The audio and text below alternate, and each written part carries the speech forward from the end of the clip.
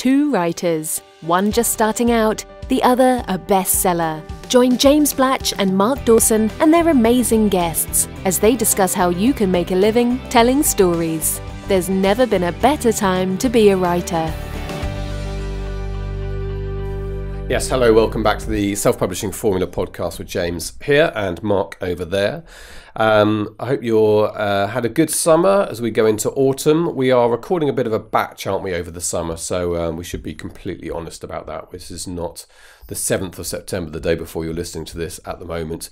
This is just at the end of, the beginning of, I guess, the vacation period, to make sure we're covered. But we get into our really busy period in autumn, so it's good to get these interviews going. We've had a really good summer of interviews. I've been listening back over some of the recordings that we've done. Some of the author interviews. Orna was great. Particularly enjoyed learning about sleep from Anne Bartolucci. And this interview I'm excited about. This is an interview with an editor, actually the developmental editor I'm working with on my new novel called Jenny Parrott, who's very patient with me because she doesn't get updates from me very often. And she is fantastic to talk to. I absolutely loved this. She's somebody who thinks a lot about how stories work. And you'll hear from the interview that she's not remotely snobbish about books. She's just completely enjoys and understands that some people might sneer at, the kind of Da Vinci Code. And I mentioned Robert Ludlum, and she loves because she points out how difficult it is to write a book that's such a page turner, and so you may well sneer, but you can't really sneer at $8 million in the bank or whatever he walked away from with Da Vinci Code, perhaps more than that, even much more than that. Yeah, and that was a book everyone had a copy of at the time, and I have to say I loved reading it, but also see the point that it's the way it's written is. It's not, ever. There's no Booker Prize. No, but he wasn't interested in that. He wanted to write a book that people were unable to put down, and mission accomplished. And the same can be said for E.L. James with 50 Shades of Grey. No one is going to pretend that is stylistically genius, and I'm sure she wouldn't claim that for the book herself. But what she has done is written a book that has compelled hundreds and hundreds of thousands, millions of readers worldwide, and there's a real skill to that. If it was as easy to do it, everyone would be doing it. And I made a mistake right at the start of my career. After I had a couple of traditionally published books, I decided that I would try and write a page turning thriller, kind of an airport thriller, based on this. After seeing the success of a writer called Matthew Riley, who was also published by Macmillan. And it was so difficult. It was the only time I've struggled to open my laptop in the mornings to write. Never had that problem before. And at the end of the process, I did finish the book, but it's absolutely dreadful, and it will never be published. Thankfully, I haven't got it anymore. But what I learned from that, and it took me maybe 5 more years to kind of fully understand that lesson, was that it's very difficult to do that, to write those books that people find difficult to put down. And it is something that I've worked very hard on, and my publishing company now is called Unputdownable. So that's something that I aim very precisely to achieve with every new book that I write. I'm not trying to win the Booker Prize, because frankly, I'll probably make more money if I write and sell books that people will read quickly. They're addictive. They'll read the next one. They'll recommend them to their friends.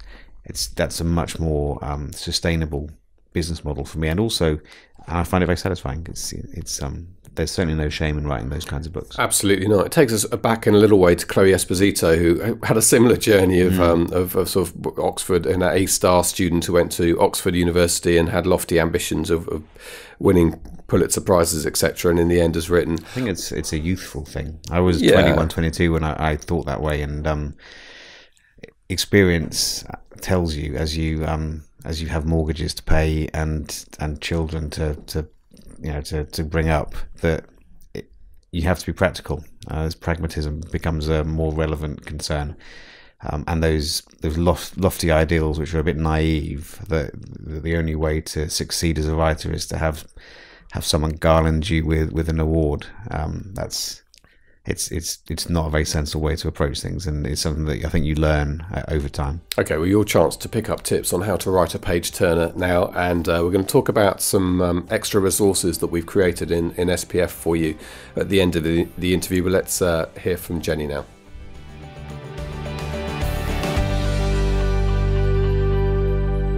Jenny, thank you very much indeed for joining us on the SPF podcast. It's great to speak to you. Great to speak to somebody who spends their working life thinking about how stories work, why they work, and helping people make them work, which is kind of what the rest of us spend our lives struggling to do. Well, I think most editors do too, as well, if they're completely honest. So tell us a little bit about you and your background, and what sort of day-to-day work you do with books. Well, I've got quite a mixed history. So I'm an ex-journalist, but I've worked in publishing now for 30 years. And I've done publicity, I've done only a little publicity, I've done sort of bits of copywriting, I've done ghostwriting, I've sold rights, I've done books to film, I have acquired, I also have 2 alter egos, so I write very commercial women's fiction.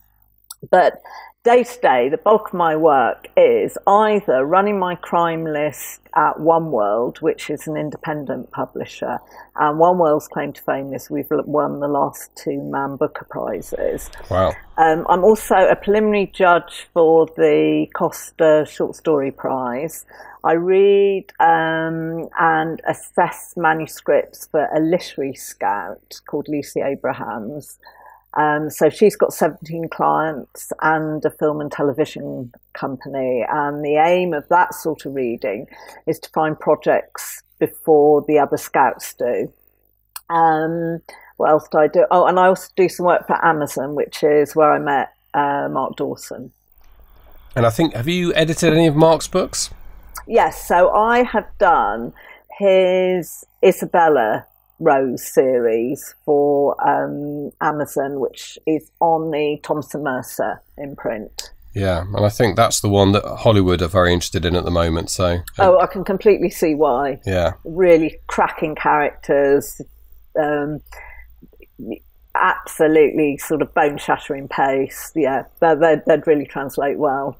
And you've even had an early draft of my effort put in front of you. I certainly have, yes, yes. And you'll be pleased to know that chapter 1 is now 33,000 words, and I think the whole of the book was 52,000 when I gave it to you. It was. And yes, I'm so glad that you took the plunge, because you've got some great characters and a really nice setting, and I think you just needed the space to let them grow and come to life. Yeah, and I've really enjoyed the notes I've had back from you, and even though some of them, like you specifically said one thing about, because I've written, as you know, in 7 days with timings and sequences, it kind of runs, and I wanted it to be quite simple to understand for people, this narrative, but it lost some of the enjoyment of being there and getting to know the characters and caring about the characters, which is the key thing that came across in your notes. And I think you said to me, well, you did in one of the sets of notes that I was perhaps assuming people would understand the politics of the peace campaigns and so on in the 60s, and that I should do a background. And my initial thought was that would break the flow that I'd set up these 7 days, but I wrote it anyway, and I now love it. I love it as an introduction to the book. It's a nice little pause. I enjoyed writing it. I enjoy rereading it as a kind of, it all came off the top of my head, but I know quite a lot about the era. And it sets it up nicely. So I think my initial feeling about working with an editor, and it's a first brand new experience for me, is always try what they've said before you dismiss it. Because I mean, I'd agree with that. I think no editor is going to say they've got all the answers, but sometimes you can read something and you think, this is what most readers are going to want to know.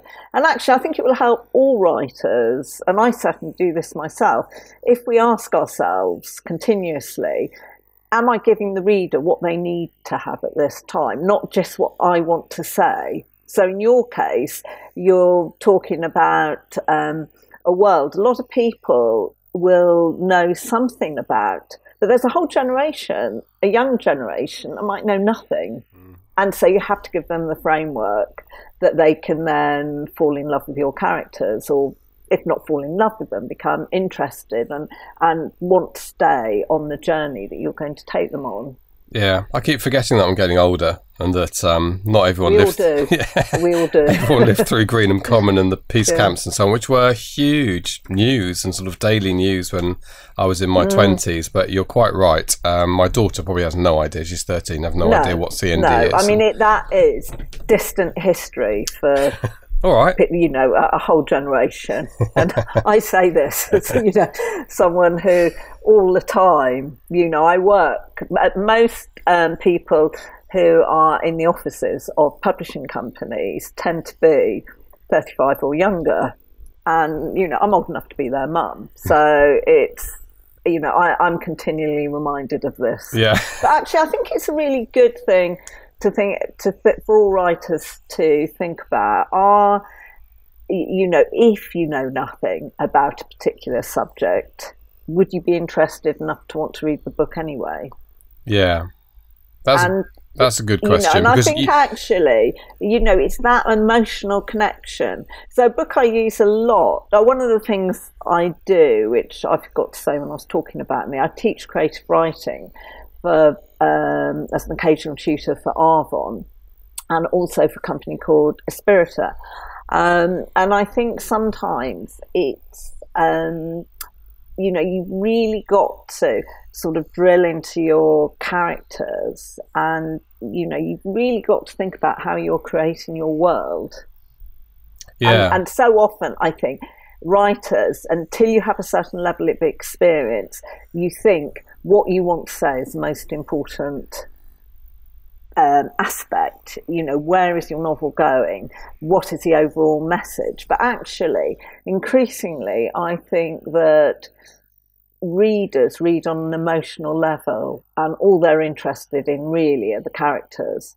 Yeah, I know. I think, and of course, that must be right because when you think about it, you said, would people want to read a book about a subject they don't know? And I suppose most of us pick up books.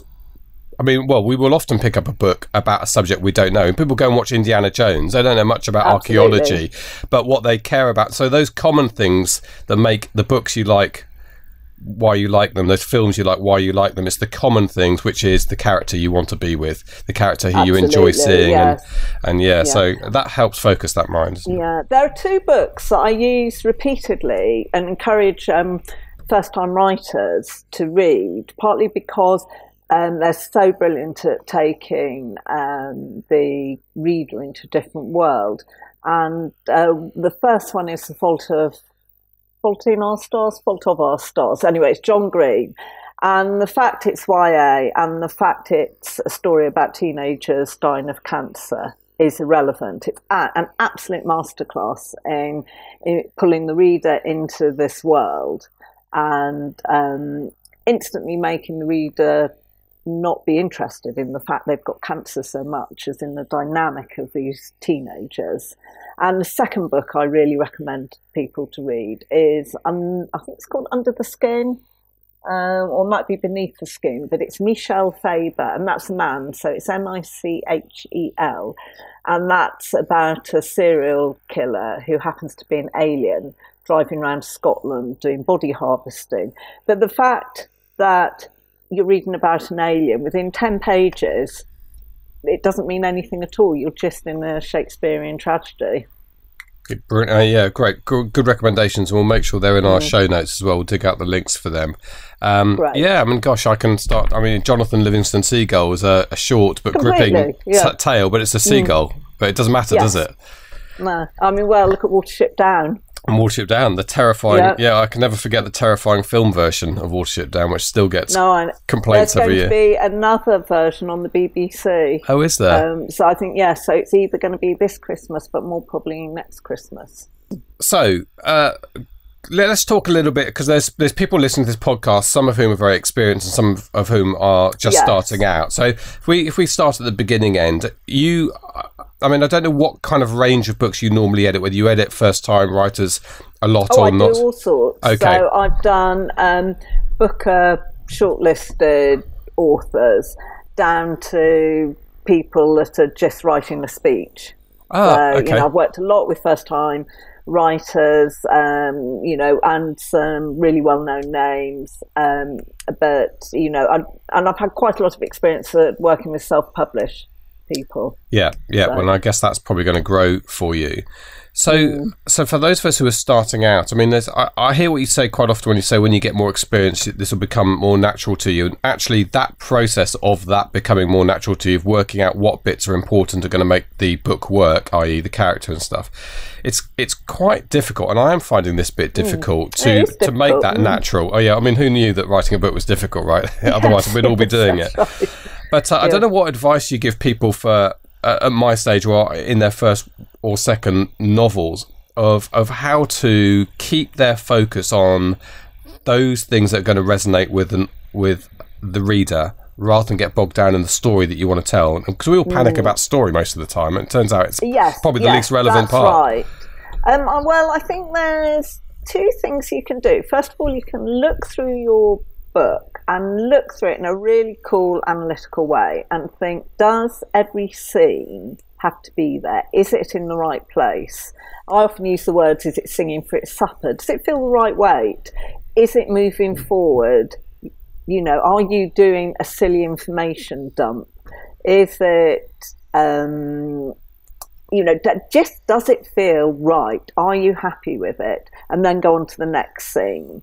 So that is a very good guide, because you will find that there are some scenes that you're less happy with, because that's the nature of writing. Now, one tip can be to do a printout of your novel and to read with 2 coloured post-it notes and just read from beginning to end. Don't stop, and stick one colour on bits you like and one colour on bits you don't like. And then when you finished your book, you've got kind of like an emotional landscape of your happiness with your book, because actually your happiness with it will probably replicate how the reader's going to read. So I'm pretty certain the bits that you like, that you think work, other people will think work. So being able to take that step back from your book, I mean, that's vital. Absolutely. As well, isn't it? The most important, the biggest thing I can say to self-published writers or writers who are trying to get a book together and they want to get an agent is think of it as a whole, and think of it as well that it's fluid. It can be any way you want. So you might try writing it one way. That's not how it necessarily has to be. So when I was at Bloomsbury, probably 15 years ago, a book was bought and it just didn't work. And the editor, she changed the sexes of the main characters. And the book completely worked then. There's also a fantastic book by a writer called, I think it's Catherine O'Flynn, called What Was Lost. And that book was told in a dual time frame. So you have modern day or more modern narrative and interspersed with an older story. It's about a missing child. And the agent suggested to the author, or at least this is what the agent told me had happened, that the story be divided so that the story of the missing child is told, which is roughly half the book, and then the second half is the story of the man who works in a shopping centre 10 or 15 years later. It's a completely different reading experience. So sometimes I think you've got to free yourself up. So often you have to write your book. You've got to get something down so you've got something to work with. But that is just one of the stages. So after that, you could think about maybe changing tenses. So have some bits in past tense, some bits in present tense, or first or third person, or different time frames, or to bring some sections. If you've got a lot of information to get over, often, you might as well put a newspaper article in there, or a newspaper story, or a letter, because that can be a very effective way of just telling the reader what they need to know for the plot to make sense, to move on to the bit which is the characters working within that, rather than shoehorning it into a slightly unrealistic conversation between two people. Absolutely, because everybody does it. I've done it myself, and they do it on film and TV all the time. Yes, and and it rarely works. Yeah.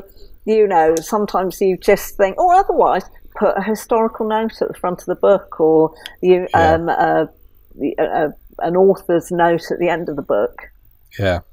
Yeah, it's funny enough, I did have a newspaper article in the very early draft of my book, which I put in there, and I took it out thinking it looked a bit amateurish to have that halfway between, but actually maybe I should go back to it. It's kind of sometimes, it's like the confidence in which you do it. There was obviously something wrong with it because you felt twitchy about it. So it may be that you hadn't quite got the voice right, you hadn't got there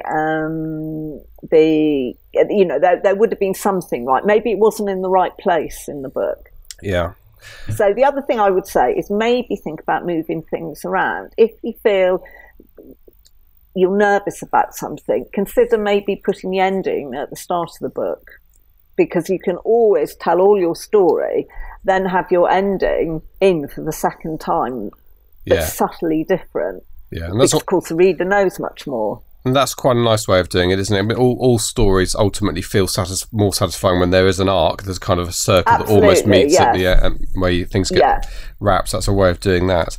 So a couple of areas I want to talk to you about. One is that I think there is a tension here between the advice you get about driving the story along. Singing for its supper is a good example of what you said there, and also allowing something to breathe, so you get to know a character and get to know where you are, and describe the white picket fence and the birds chirping and the green grass and lawnmowers going, because you want this scene of tranquility. On the other hand, I suppose you could argue that is serving its purpose, because you need to establish that. It can be. If you think of the there's a David Lynch film, I can't think of it now, but it's the one where the ear is found. It literally is a picket fence. Blue Velvet, green grass. Not Blue Velvet.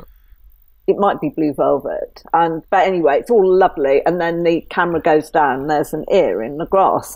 And that is a fantastic sort of narrative way. I mean, one thing I would advise writers to do is look at successful films a lot, because they will say a lot about structure and storytelling, and viewer equals reader response. Or otherwise, what you can do is that you can think of, okay, I want to have this idyllic setting. You don't have to describe it all in one go. No. So you could use bits of description, or that every time somebody is linked to, say, it is a house, or a particular place, you could have them described in very sunny language or warm language, happy kind of memories. Often it can be good to use different palettes of words for different people. That can be a very, very effective tool in that subconscious way that we read. Yeah. You need to do it subtly, but that can work. Yeah, that's interesting. One of the films you told me to have another look at was The Right Stuff, and when I watched it, which is always a treat to watch that film again anyway, I was amazed watching it from a story point of view of how much was missing. From the story, from the detail that I know about that era, it didn't need to be there. It did become about the people and their sort of tension with the situation they're in, and much less about the kind of documentary narrative of what was going on then. Absolutely, yes. So and of course it's much better and more effective because of that. One of the golden rules of writing is less is more, because the more you hold back, the more you save your armoury of sort of dramatic tension, dramatic effects, emotional resonance that you can bring in later on. So, the problem often with books that an editor's not worked on is that they feel, to someone like me when I read, they feel very one note. So they kind of start at a canter and then they just stay at that canter. Whereas if you think of James Bond, say, that you're getting peaks and troughs. So again, action, relax. And that's how readers need to read. Yeah. Because it just doesn't work if you're not kind of being taken at somebody else's rhythm. I think it must be why I hated Jack Kerouac's On the Road, because it just never seemed to stop.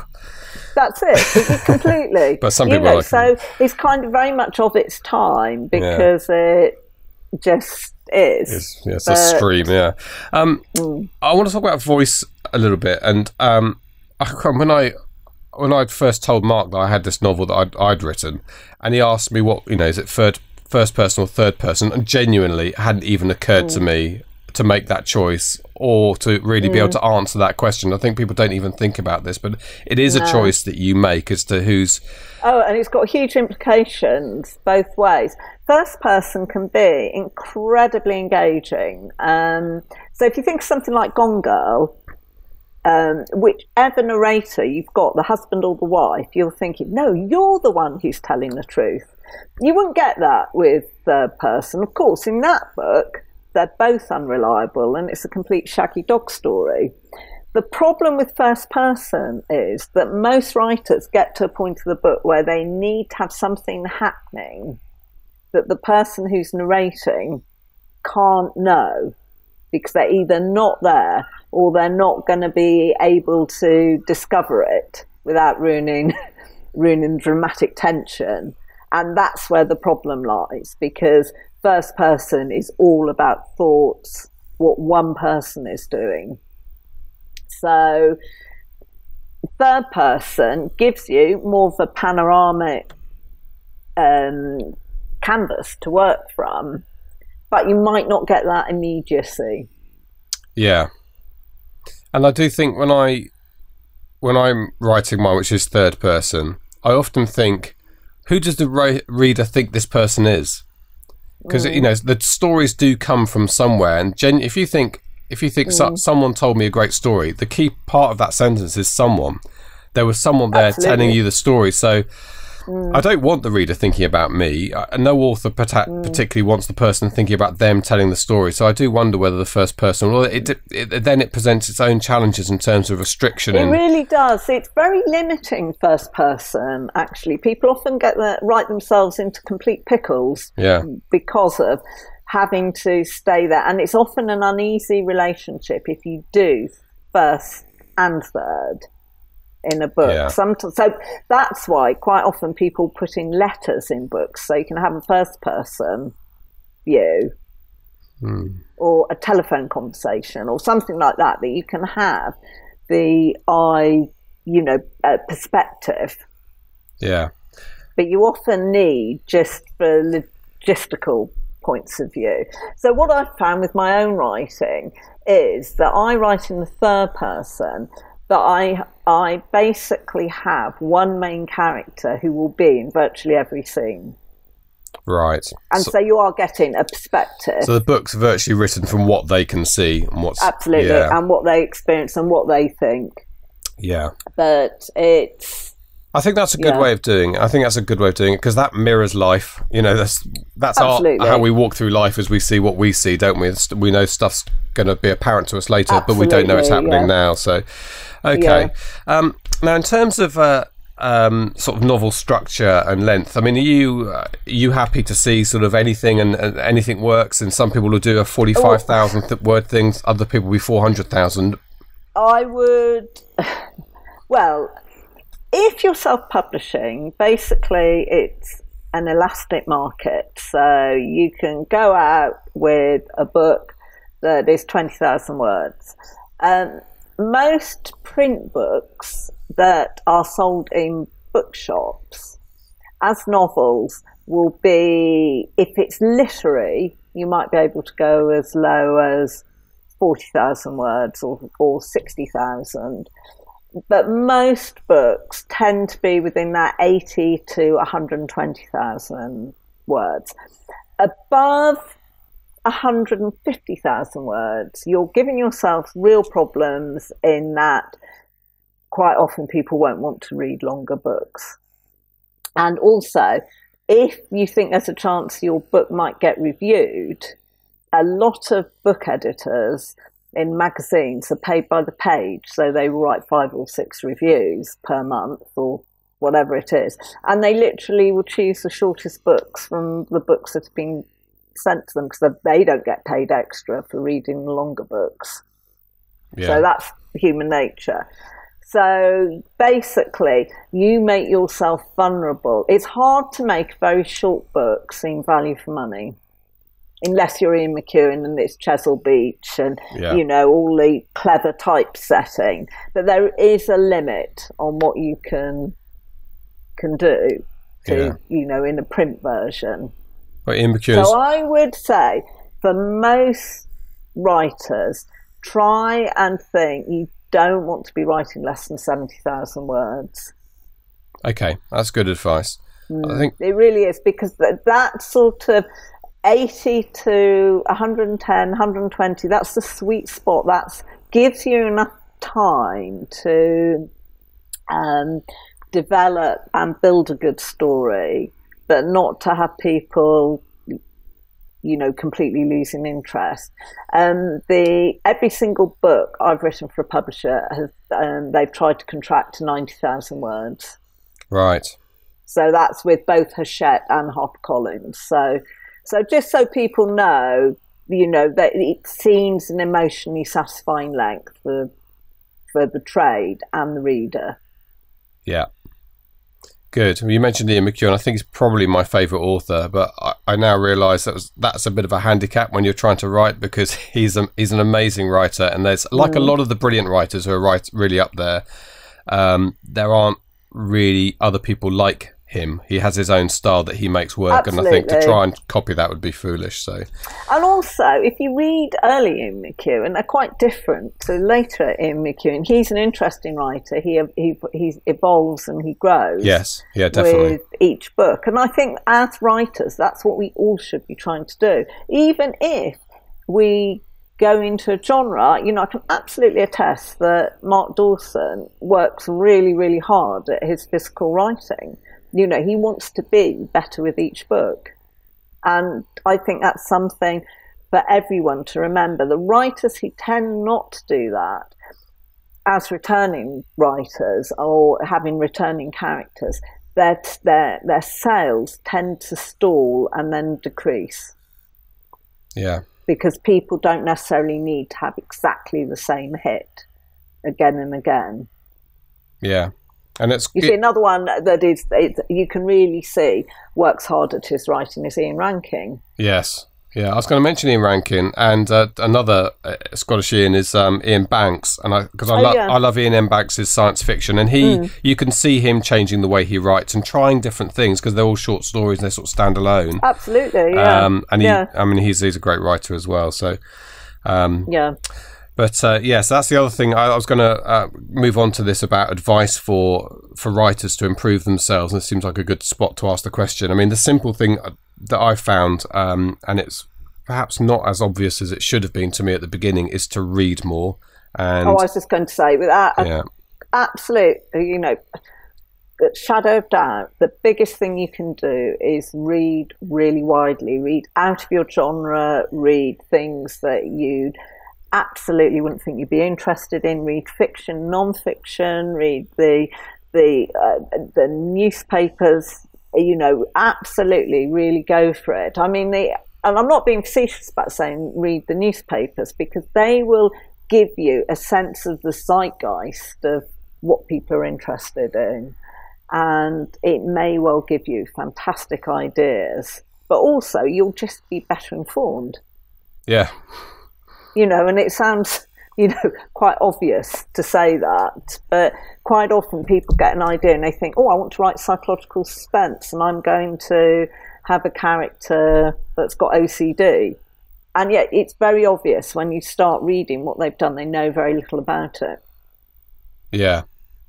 You know, and I think, but just having the experience of reading how other writers have attempted things, quite often you can think that doesn't work. Yeah.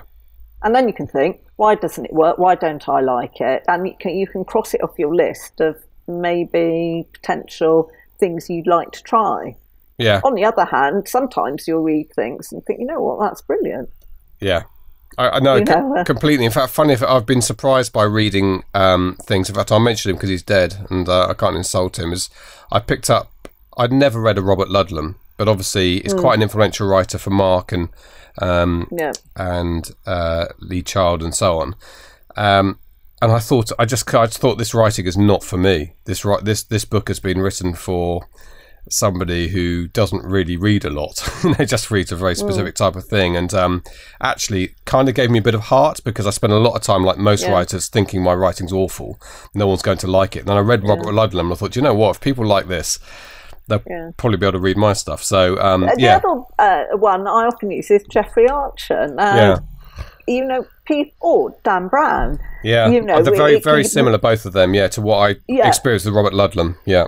Exactly, you know, and yet the more I think about Dan Brown, the more I think of the 4 million sales in the UK the Da Vinci Code has had. And if you think about that, it's really interesting, because I think he completely understands the reader. And so he rewards the reader throughout the book by allowing the reader to think they're very clever, and they're in front of him. You know, they're guessing what the story's going to be. And actually, they're half a page ahead. Yeah. You know, the books aren't quite as simple as they seem necessarily. Well, as you say, the millions in the bank will testify to that. And you mentioned... I mean, any books that are selling in their millions are worth looking at. And I would advise all writers to keep an eye on the sort of Rich and Judy list, you know, read prize winners as well, because you don't have to like them. You're not reading them to think, is this a fantastic book? You're reading them to think, what is it about this book that has attracted this number of sales? Now, often it's because the market wanted that book at that time. You know, who knew that 50 Shades of Grey was going to work? You know, probably Girl on a Train became so phenomenally successful because it was published in the wake of Gone Girl, and people who'd enjoyed Gone Girl wanted a similar feeling. So there's always that slight X factor, but most books that sell in phenomenal quantities have something very interesting in the way they're written. Yeah. Without doubt. I mean, Jeffrey Archer, I think I have to thank Jeffrey Archer for, I think probably the first grown-up novel I read was First Among Equals, one of his early books. And I enjoyed politics, and probably, as you say, I can remember almost every page of that book. It was you can turn every page, and it's actually probably very well written for all the snobbishness that surrounds it, and other Jeffrey Archer books. I mean, I do think we've got to try and lose snobbishness in reading. So, you know, and I say that, you know, spending half my time working with very, very literary writers, that, you know, often they're as willing as anyone else to read, you know, something that's Dan really, Brown, So, you know, I think don't prejudge what books can offer you. Sometimes it is those very commercial ones. Yeah. Well, a lot of people listening to this want to be quitting the 9-to-5 and working from home. So that's the top advice. Look what's selling. You mentioned the Rich and Judy book list, which is quite a UK specific thing. I guess I think it's the Oprah Winfrey it would be another one. Look at the New York Times bestseller lists. You know, just think it doesn't really matter what the books are. What you're reading is those books that have got a resonance at that moment. It doesn't mean you're going to, you know, if you write a book just like that, you're going to get published. But what it will do is give you a sense of what people are enjoying. I mean, and that often then helps you find your own voice. Yes, and you mentioned you work for one of the imprints at the moment. There seems to be a crop of imprints around at the moment, often within bigger publishing houses, whose sole job is to find the next Gone Girl, Girl on a Train. There certainly are. I mean, part of that is a commercial reason, because publishing now is so polarised. So most novels are only published between February and July because of publicity reasons. the big hitters, the Ian Rankings, Lee Childs, Kate Moss, they're going to come out probably September, October time. And your Ian McEwan's bit, because that's a good time for the Man Booker. But so what that means is that there's actually a huge competition for identity in that 6-month period. And so, various big publishing houses start imprints just so that you can bring more to the market. And it also has the advantage that for certain prizes, when you can only put 2 entries in, you can have more than one. Yeah, absolutely. Yeah, you know that it means that Penguin Random House might be able to put 20 entries in. Trick of the trade. Absolutely. Jenny, before we wrap up, I just want to take a broader view of the role of an editor, because I think, occasionally you meet somebody, in fact quite often, if they say, well, you're self-publishing your novel, oh, don't you think you should get it edited? They'll say, well, why do you think it's not being edited? So self-publishing authors pretty much understand that process, but just outline why your role as a developmental editor can be so important certainly at the beginning of a career. I think the developmental, I can't say it. Developmental. Anyway, I think what I do, yes, that's it, is the issue is really providing a safe place for a writer to discuss options and to discuss what's working and what isn't. Now, often it's just that fresh pair of eyes having a look at, what is in front of them. Now, what I would advise self-published people is to actually pay for an industry professional to work with you, partly because they're more experienced. Now, there's a big trend at the moment for beta readers and I feel very, very cautious because I think it's very easy to make good books worse. And people who are working in the trade, they know what is happening a year to 2 years ahead. So the reading I do for Lucy Abrahams, say, and I'm not trying to push me, this is the same for anyone who is actually working for a publishing house or is a proper freelance, or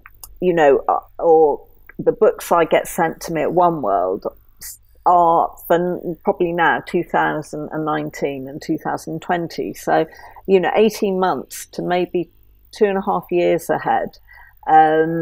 So basically that's what you want, because you want to know what's, if there's something that you're wasting time on. So I can remember a few years ago when The White Tiger won the Man Booker, there were all these stories in the press about, the new dawn of Indian or Asian literature. But that wasn't taken into account that in the previous 6 months, there'd been several 6-figure deals done for Indian or Asian writers. And so basically that had completely killed the market for new writers coming along from a publisher's perspective, because you can't get them into the bookstores and you're not going to get them reviewed, because by the time you bring them to market, everyone's going to say, oh, we're over Asia, we're over India now. And so, basically there are, lots of different ways editors work. They might provide lots and lots of notes, or they might provide 2 good comments. It doesn't really matter. But what an editor's role is to get the writer thinking about their work and to be able to talk through any scenario, what the implications can be about certain choices. That's fantastic, Jenny. A great way to end it, because I think the theme of this interview is getting writers thinking about their work and what works and what doesn't, and some great advice. So thank you so much. You've been incredibly eloquent. Every answer's been valuable, which is what we look for on the podcast. Oh, well, thank you very much. obviously checks in the post saying such nice things. Yeah. The last thing I'd like to say is just remember that everybody wants good storytellers. You know, the film industry, the TV industry, the people who go out and buy books, you know, or looking on Amazon. You know, we're greedy. There's always room for new good writers. But what self-published writers need to do is work harder a lot of the time than they are doing. You know, they often will think, oh, I've written 10 great pages, or I can write. Whereas actually over 250 pages, it might not feel the same. So I think just realise you're in for the long haul, and it might be hard work and it may feel a bit peculiar, but generally the people who've got talent and they work hard, they do tend to get rewarded.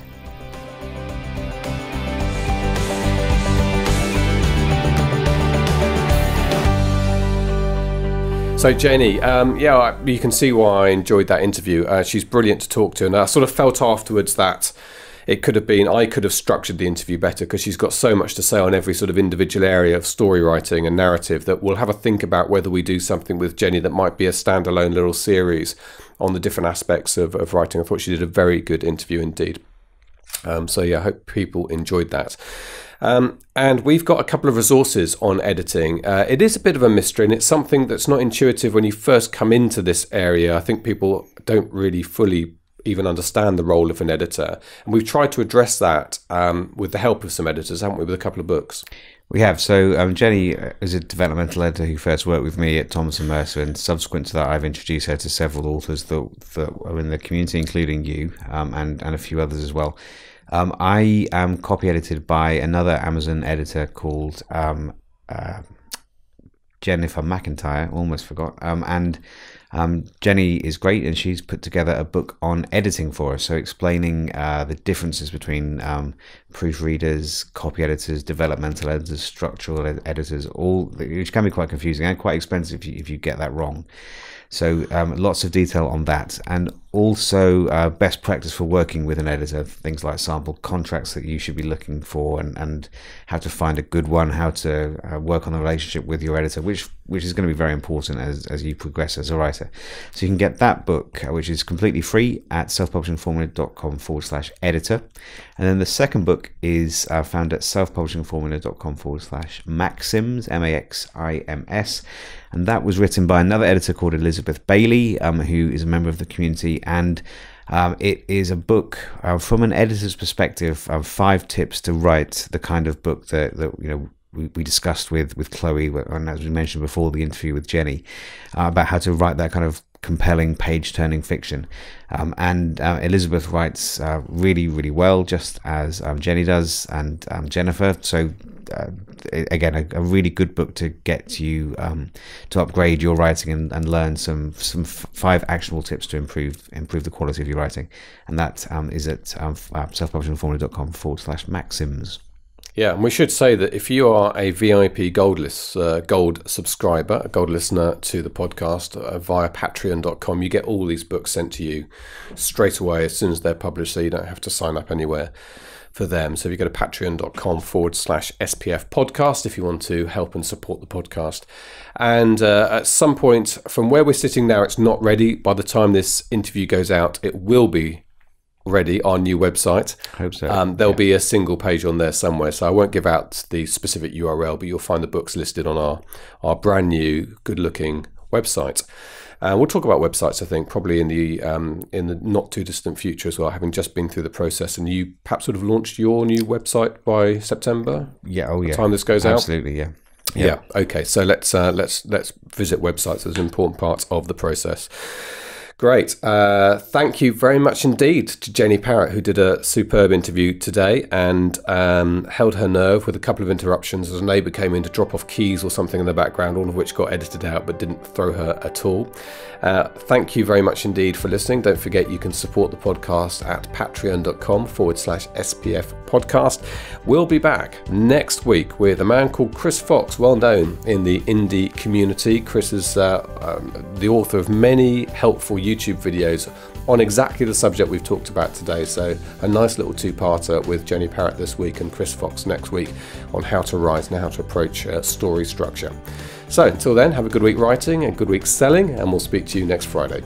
You've been listening to the Self-Publishing Formula podcast. Visit us at selfpublishingformula.com for more information, show notes, and links on today's topics. You can also sign up for our free video series on using Facebook ads to grow your mailing list. If you've enjoyed the show, please consider leaving us a review on iTunes. We'll see you next time.